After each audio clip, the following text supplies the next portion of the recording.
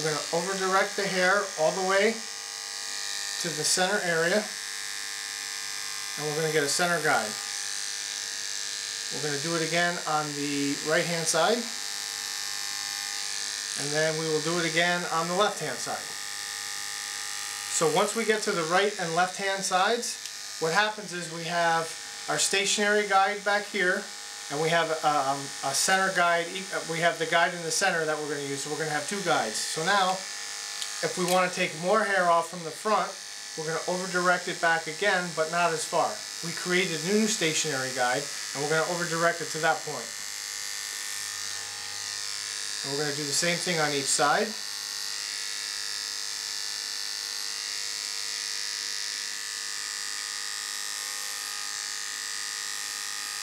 And sometimes making a few cuts, you get it nice and blended. So that's how we're going to blend all that from the front to the back. And then after we do those steps, what I like to do is face the customer towards the mirror, stand behind the client, and pull the hair straight up and make the final cuts. Okay, for the final step on the top, we're still using our clipper comb, and we're still using the 1.5, which is the cutting and blending blade on our detachable blade clipper. Now what we're going to do is the same as we did before. We're just not going to over direct the hair back as far, and this is going to be the section that cuts the hair to the length we want, so we get that perfect flip in the front. So we're going to pull it right back to about there, and you can see our previous guide back here.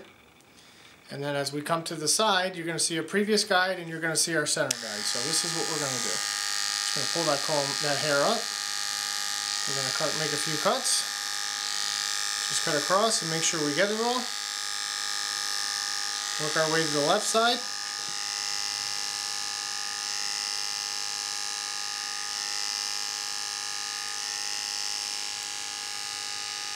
Okay, now we're going to work our way back around to the right side. Now when I pull that comb in, you can see your center guide, and you can see your previous guide, your stationary guide back here. So that's the most important thing, is when you understand the shape of the haircut and how to read your guides, it's no problem. You just focus on the step that you're on and work your way right down.